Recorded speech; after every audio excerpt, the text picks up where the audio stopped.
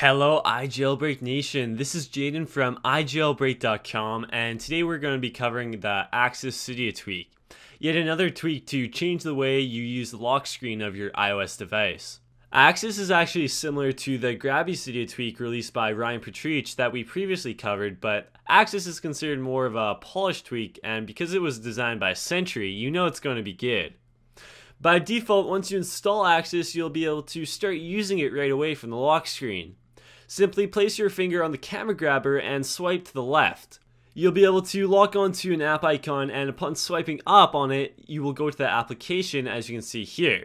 Where Axis really shines, however, is in its settings app. Let's take a look. You can see at the top of the screen we have a really nice tabbed interface, which represents the camera grabber tray.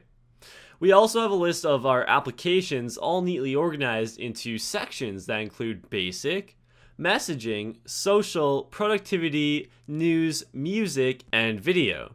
Whichever tab is activated, we can begin customizing. In this case, it's the tab on the far left. So let's choose Mail. As you can see here, when I choose Mail, I am redirected to a new page with other well-known mail applications. I can choose whichever application I use for mail, or even add a custom app if it isn't listed. I use the stock mail app, so we will just select that. The rest of the shortcuts can all be configured the same way. What is nice about Axis is that all the shortcuts you choose will have a very well designed icon that looks native. You will not find a stock icon for an app in the camera grabber tray.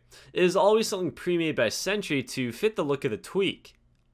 Other than the ability to customize the shortcuts in the camera grabber, that is all the settings Axis includes. The differences between Axis and Grabby are very subtle. Axis possesses more of a polished settings app and user interface in some cases, but it doesn't have all the functionality of Grabby, specifically the ability to launch apps by sliding over a shortcut, instead of always having to swipe up on the shortcut.